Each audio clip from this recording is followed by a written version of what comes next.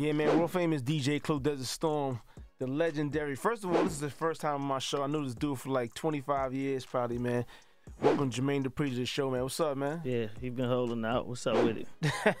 New little studio. Yeah, man. You know what I mean? CR, he got his name up in letters and. Got to do something, man, for us over. You know what I mean? Where's the question mark?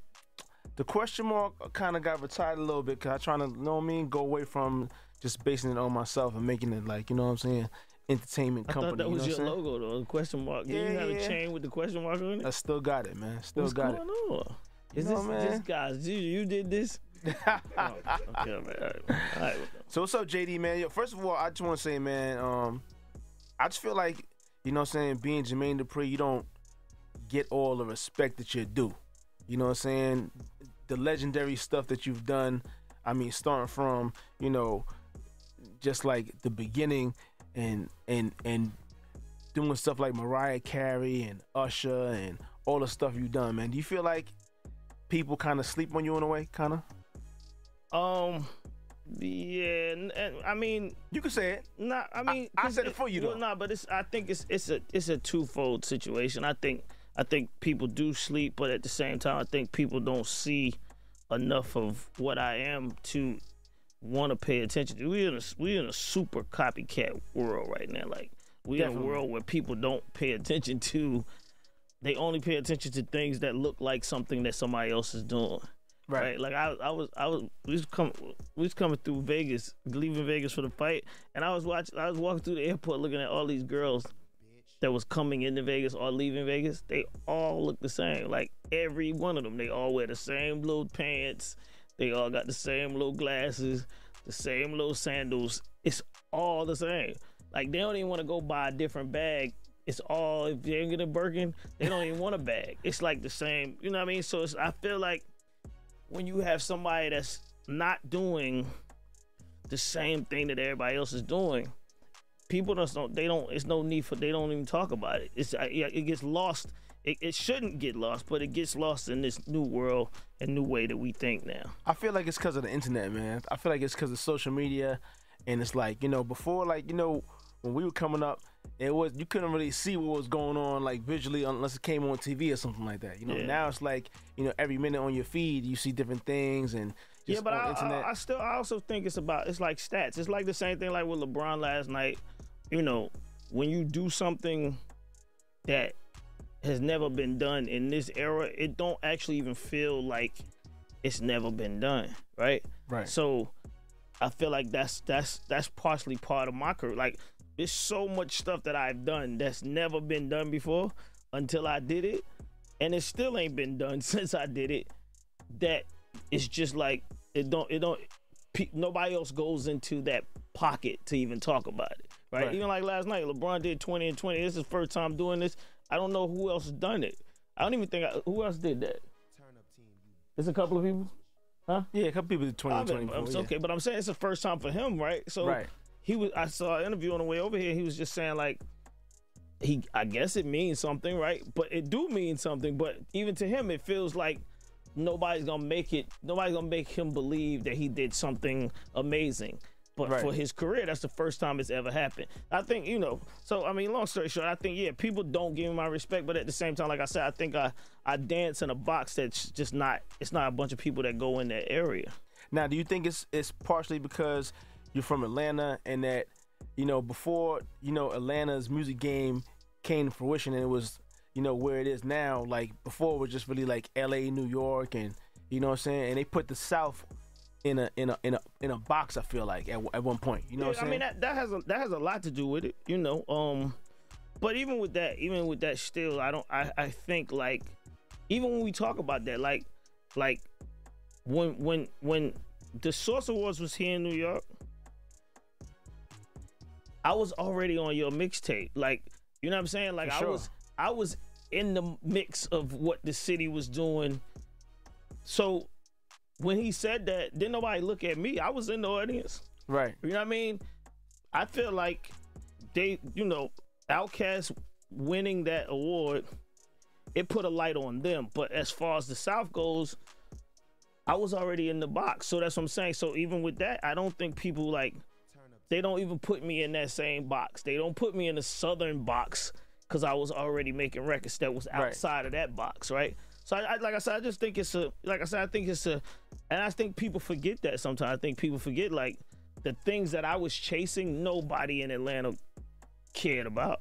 Like, I wanted to be the first nigga from Atlanta to be on the Clue mixtape. And the first song on the mixtape. This was like my goals.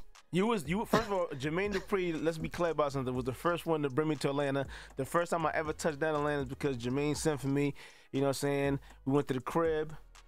I feel like your crib is your neighborhood is directly across from where Rick Ross's crib is at now. Right? Yeah. He bought Holyfield House. So it was Holyfield House. Yeah, right. I remember that. Right. Yeah. So when I came to Jermaine's house, man, I ain't gonna lie, it was motivational because I thought I had a lot of cars. You know what I'm saying? Until I walked to Jermaine's crib, and he had the new Range Rover, the new Benz, the new Ferrari, the new this, the new that, and I was like, yo, this dude got about 10 cars in his yard. I'm like, I ain't seen no one do like that till now. Like, you know what I'm saying? Like, you've been doing that back in the days, man. Yeah. I feel like you was ahead of your time, like with the, producing, the writing, the DJing. I mean, rapping. That's like I said, that's what it is. I think it's just like I said, I think it's. I was, moving at a pace like not knowing. You know what I mean? Like I even had to like correct my mindset the other day because I was thinking about the Songwriters Hall of Fame, and when I went and got inducted into the Songwriters Hall of Fame, I realized that they didn't even speak about me. They just spoke about their institution, but they didn't speak about like my kind going into the Hall of Fame had never been in there. Even with Jay, with Hov going in first, that's a rapper. He's a rapper. Right. As far as a songwriter that's written songs for rappers and singers, I was the first of my kind to ever go into that. Now Pharrell and Missy's in there, right? But I was the first of that. They never even talked about that. That wasn't even like a piece of the headline. I don't even think they thought about that. They just like put me in the list of saying the second rapper to be inducted into the Songwriters Hall of Fame.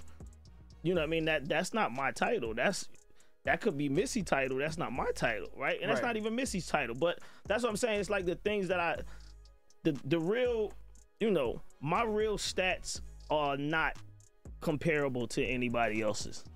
And it's not from a me being cocky standpoint. I think people get that. They think I'll be being cocky. Like when I said that to Puff, it's like, it's no real comparison between me and Puff. And it's not because I'm like being cocky. I'm saying we just don't compare in stats. It's just not, it don't look like, if you put it on paper, it don't even add up. Now, how do you feel when people bring that up about you and Puff, man, doing the verses and, you know what I'm saying, like, listen, I love it because like I said, at the end of the day, if you look at it on paper, it don't add up. So it's not even a, I feel like I want people to, me, I want people to see it. I want you to see it, how it don't stack up.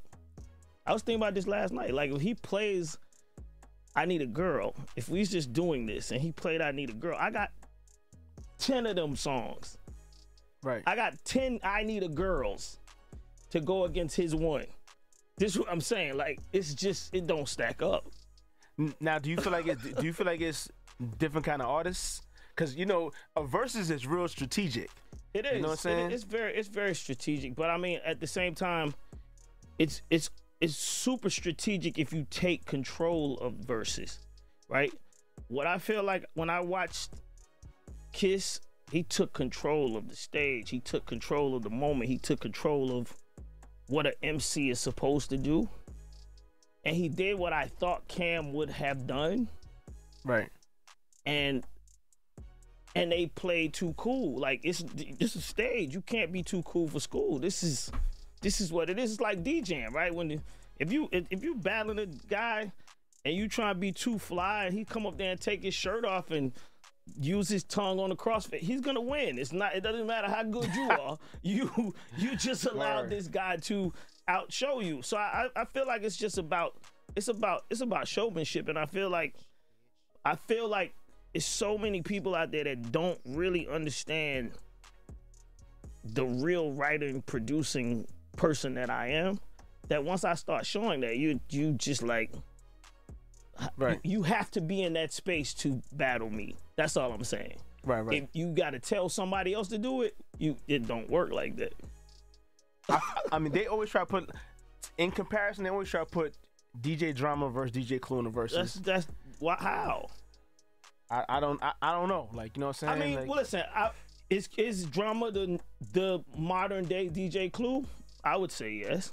I don't know anybody else has had a mixtape that meant as much culturally in the late 2000s as much as you meant to us in the early 90s or whatever. I just feel like me and Drama do different things. Like, you know what I'm saying? Like, yeah, I mean, but I'm saying it's safe to say that the drops, the laughing, the talking, the Monati echo chamber, all of this came from you. So I'm saying, if you listen to his mixtape, it don't sound like a Clue tape to you. I mean, you might not say that because it's you, but I'm saying, right. in you know, in theory, it sounds like a Clue tape. I just think it's different because I feel like a lot of the Drama tapes were like based on one artist, and my mixtapes were based on various artists, freestyles, like different stuff. Like, you know what I mean? Like some of them. Like, I mean, I think that's the only thing that's different, that he concentrated on one artist, right? So and that made it like a one, like almost like an album. Right. But like, I'm saying the actual design of the format, that mixtape, the format came from you, right? And I think that people, you know, I was having this conversation last night. Matter of fact, I was talking about you last night. I had a barber come over from Queens. Okay. He's from Southside. Okay. And we was just talking about how, you know, like we was just having this overall conversation about how people compare different things, right? And it was like, and in saying that, I don't think that these guys, these young kids, I don't know if they knew or even heard a Clue mixtape. They might have heard what's on the radio, what they hear now, but I'm saying to be in the fire of being on the streets and hearing like this car go by and this car, Clue, like it's so crazy, like, because I just asked you before we even start about the question mark. The question mark. It's crazy because can I tell this story? Sure, go ahead. So Biggie came to my house, and we gotta talk about this. Keep going. So Biggie comes to my house, and this is everybody's listening. Clue didn't show his face. Nobody knew who Clue was. I think that's why it was the whole clueless situation. That's exactly what it was. And question mark. And he used to call himself the question mark man, and nobody knew who he was. You know this story? Oh, you know the story. So some kind of way Clue got a hold of Unbelievable before it was supposed to come out. The original version of Unbelievable. The original Unbelievable from Biggie. And Biggie just happened to be at my house the day that this happened. And Biggie was furious. He was going crazy. I'm going to kill this guy Clue. When I find this dude, I'm going to kill him. And it was amazing to me because I'm like, no, but they live here and they never seen this guy before. Like, it was like, I actually felt like I was watching like Spider-Man or like one of these comic book shows, because Biggie was completely like, I never seen this guy. When I find him, I'm gonna kill him. How did he get it? And it was like a whole 2-3 hours of a situation. And when I talk about your mixtapes, I think about that energy. Like, that's an energy that's so amazing. To just have, to know that you had a mixtape that was that powerful, and you had a brand that was that powerful. How does that feel? Like, cause we don't have that in hip hop no more. It was definitely a good thing. It was a moment. The closest moment I could think in this era was the Friday night freestyles when me and Fab was doing that. And every Friday night, I had people beating up my Twitter, like, "Yo, what time is the freestyle dropping?" People were, like, if it dropped after midnight, people were mad at me. You know what I'm saying? Like. So how did you rectify the situation with Big? This is me. I want to interview you about this. Like, how did what happened? All right, so the way, first of all, half the Bad Boy staff was from my neighborhood. You know what I'm saying? Like, Harv Pierre. The Ryan Garcia move. And all them guys, they kind of knew what I looked like, kind of vaguely, you know what I'm saying, from the neighborhood, whatever. And at the time, I had just started working at RCA Records. I was working at RCA Records at the time. I was working under Steve Stout. And it just so happened that Steve wasn't in, and Puff called the office phone. And I was like, yo, we need to chop it up. He was like, yo, who was this? I'm like, this is Clue. He's like, what? He was like, oh, so Puff never saw you either? Nah, he never knew who I was. This is a whole documentary. Yeah, this story in itself is a documentary. It definitely is. So Puff, we talked on the phone. He's like, yo, we need to chop it up, whatever. And we ended up squashing it, man. That's how I ended up getting squashed. Because, like, me and Puff talked, and, like, I guess he spoke to Big and was like, we came to understand, like, yo, just going forward, let's try to have this type of relationship where, you know what I'm saying, if something falls in your lap. So then the Bad Boy tape came after that, huh? Yeah, yep. Oh, okay. The Bad Boy tape came after that. And, we worked it out. Like, like grown men. Like, you know what I'm saying? It was a good thing. But he definitely went on the radio. Oh, no, he was... And wilded out and was like, yo, Clue, when I see you, it's on. Oh, no, he was furious. But did you, like, what was your mindset? Because I'm saying that feels like the same space that we was in. That's why I only bring it up. Because for you to put a song, you knew that was going to do that? I mean, I had a feeling. I mean, that was the whole point of having the exclusives. Like, you know what I mean? Like, at the time, like, I just knew, like, having these exclusive songs is what people wanted to. Because I started out doing the R&B blends, and then it went to, the all hip-hop takes. So when I had the exclusive, I was like, I got to let this fly. Yeah. Why wouldn't I, Yeah, okay. All right. Let's talk a little bit about Jermaine Dupri, man. We're going to get back to the biggie, because I have another thing to talk to you about. But let's talk about the project with you and Currency, man. How'd that come about, man? So he did a song where he wrote a song called Jermaine Dupri, and the boy B-Dot reached out to me to see if I had heard it. And I saw it on Twitter, and when you see your name and a rapper saying your name, I mean, for me, I'm like, oh shit, what did I do? Like, what's prompted this? So I'm thinking it was all like not good. So I actually wasn't even trying to hear it. Cause I'm just thinking, like, someone's trying to throw shots at you. Somebody's throwing shots or saying something that got something, bad involved. And then he was telling me, nah, you should check it out, blah blah blah. So then I listened to it.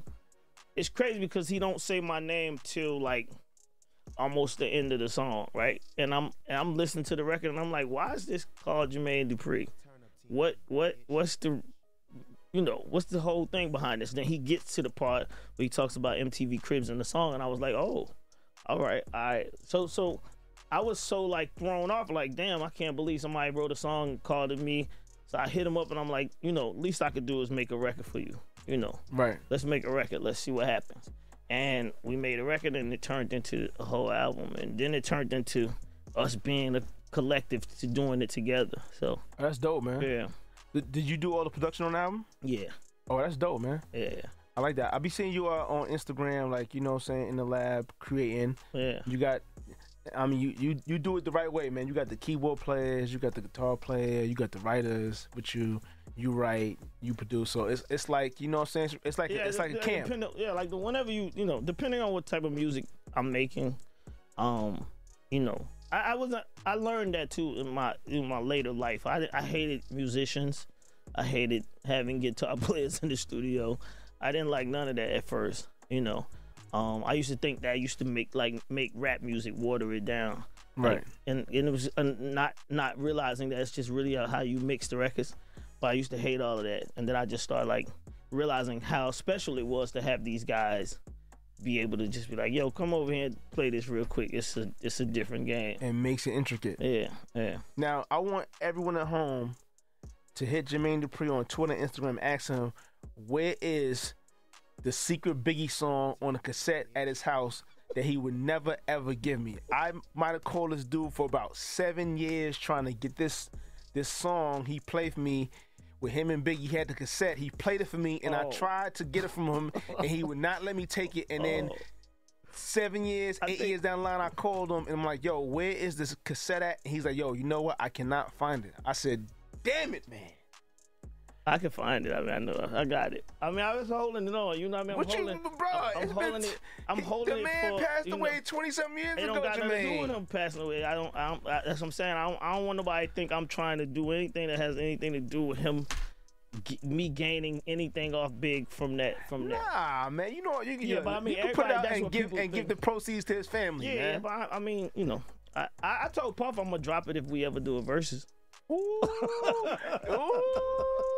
That'll be me, cause that song mean. That song mean. I'm mad I forgot the verses on that joint, man. Yeah.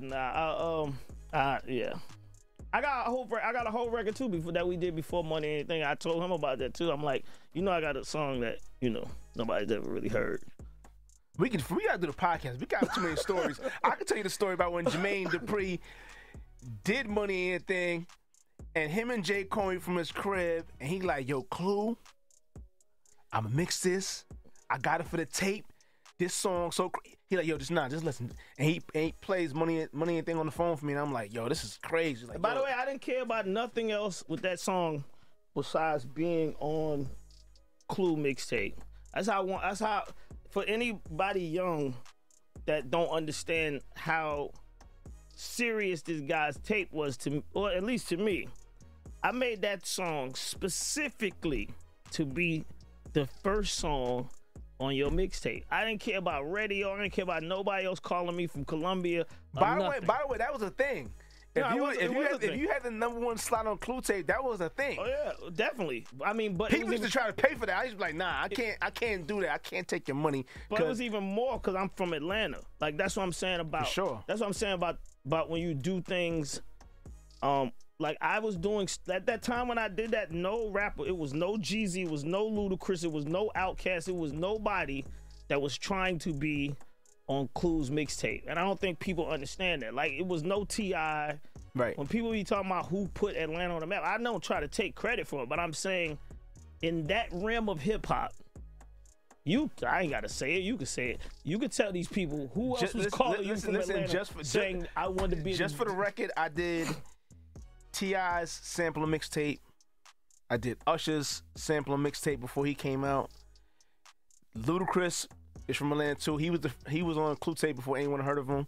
So it was definitely like a thing. Like, you know what I'm saying? Yeah, I mean, but that your mixtape, I made that like a part of like my whole promotion for Life in 1472. You know what I mean? That was before Columbia got the record and with the promo team. I'm like, I'm giving this to Clue first. And, I appreciate that, man. And they was like, what does that mean? Like, you gonna give it to Clue? Are we gonna make money? How, you know what I'm saying? It was like, this was a space where like nobody at record companies knew nothing about the power of a mixtape. For sure. Right? And that's really when I think about this, is how crazy like hip hop is. And as we celebrate the 50th, I hope that, you know, this type of education is being brought as opposed to everybody just saying we're gonna do 1 million concerts and all. Like they did a bunch of stuff. I haven't gotten invited yet, so I'm waiting. I might just do my own. I know you should have a DJ Clue seminar to like show people the timeline and how important the mixtape was to the Locks, to Mace, Fab, to me, like Mace. Period. Like you didn't never heard Mace. You could never how hear many Mace of your if top you 25 list was on Clue tape first, yeah, right? Yeah, you could. If you thought you heard Mace anywhere besides Clue, you gotta be crazy.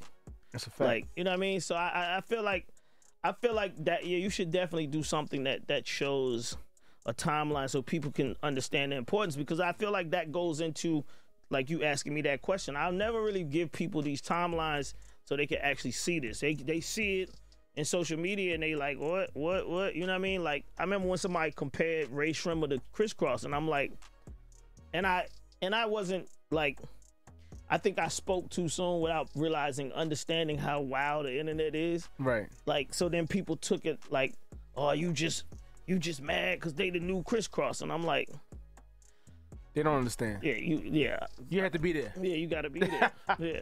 Now you have your own 50th hip hop celebration coming up. Yeah, well, Kinda, sorta. 30th. Okay, 30th. Well, no, I have two. I'm doing Essence Fest. Okay. Where I'm, I'm celebrating the 50th of hip hop, basically Right, as the South, right? With me, T.I., Ludacris, Lil Jon, Gucci Mane, who I'm forgetting? Oh, who?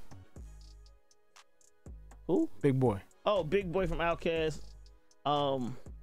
It must be hard to get Andre 3000 out the house, huh? Yeah. I mean, kind of, kind of, so. I feel like I could have done it if I, like, really, really went. You can go knock on his door. And have a conversation with him. Yeah. But, I mean, I'm sure a lot of people's had a lot of conversations with him. But, it's like, me and Andre used to live in the same apartment building. He used to live up under me. And we stayed in the same apartment building. So he and I have a different, like, relationship conversation when we talk to each other. Right. Yeah. Now, you had something in New York going on, too, though. Webster Hall on the 4th. Right. Me and Currency performing, and I never been to Webster Hall, even like been there.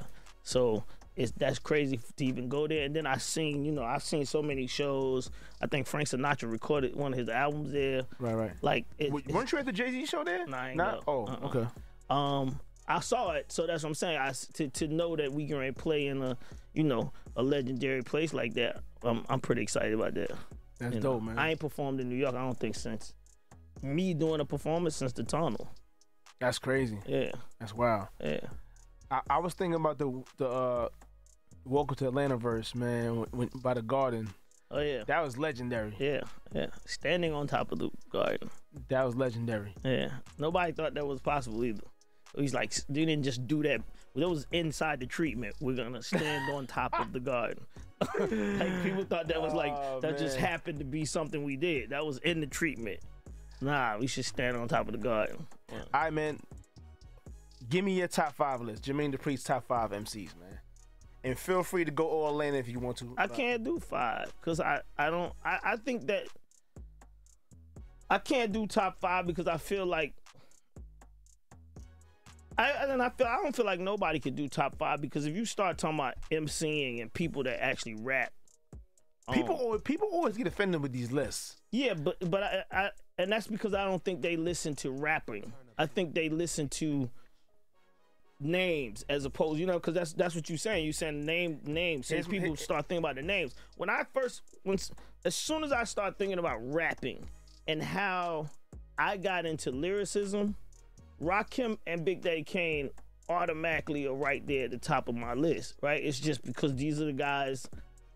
Me listening to Big Daddy Kane, and being in Brooklyn with Chad, and being right around the corner from Fort Greene Projects, and that's all I heard was Big Daddy Kane, right? And so for me, Rakim and Big Daddy Kane, they on my list. So then it's only like 3, you know what I mean? So then it's Big, and then it's Jay, and then it's that's what I'm saying. At that point, like it's that you can't. The list don't make sense. You know what I mean? Here's how I feel, man. I feel like, and I'm gonna say this. I've said this in a couple interviews, man. I feel like someone like Jermaine Dupri is warranted to talk about these lists. There's a lot of these lists that come out. People who talk about these lists, they just aren't qualified, bro. Yeah, and that's what I'm saying. And even like that, like I can't. If you don't know music for real, you're not qualified, bro. I can't leave Murder off. I can't leave Murder was one of the illest rappers I have ever heard.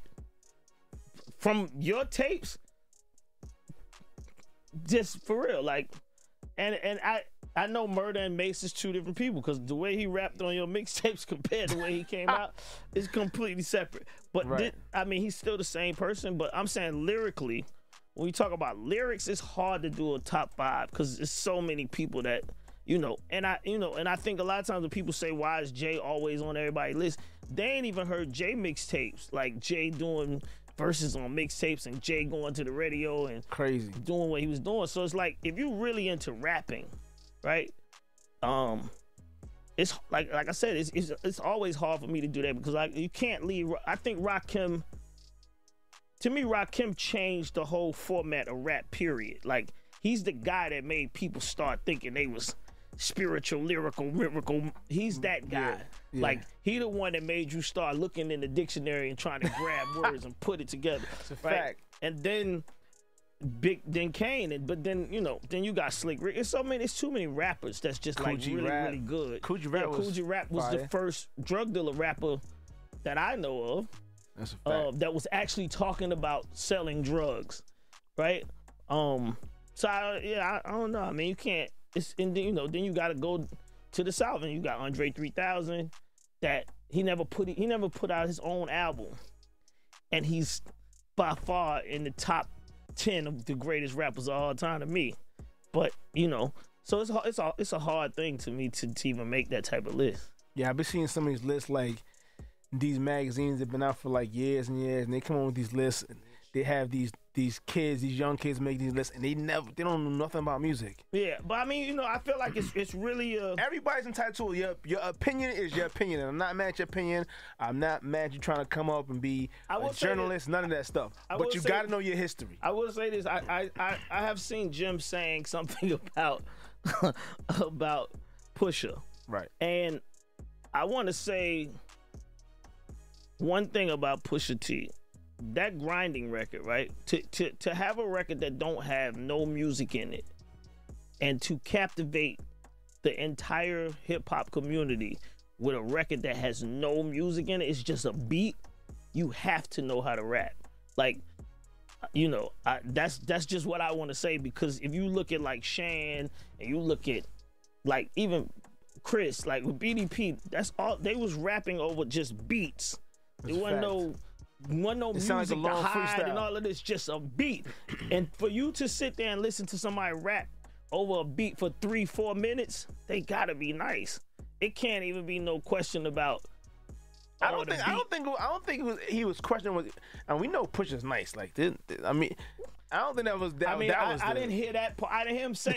I'm not hearing him say that. I'm hearing him say he don't deserve to be in the list, and I'm just like, I don't know, Doc. Like, he's doing something that I guarantee if you challenged 10 new rappers today, they would not be able to pull it off. Like, just rap over this beat.